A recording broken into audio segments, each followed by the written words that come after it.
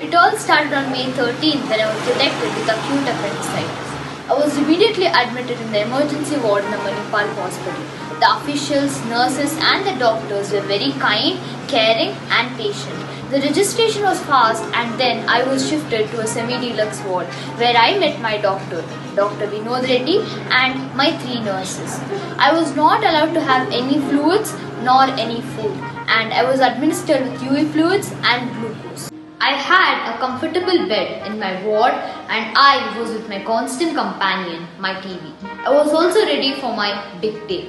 It was the day of my surgery. I was taken inside the operation theatre about 1 o'clock. When I went inside the OT, I felt like a warrior. The doctors did not want me to panic and they were very encouraging. So they were kind enough to answer my questions in a very simple manner.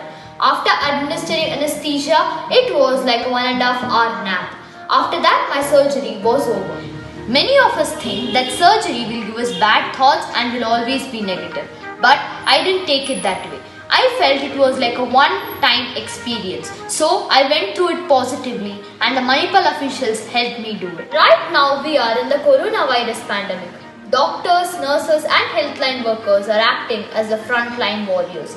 I would like to thank them wholeheartedly. Thank you so much everyone.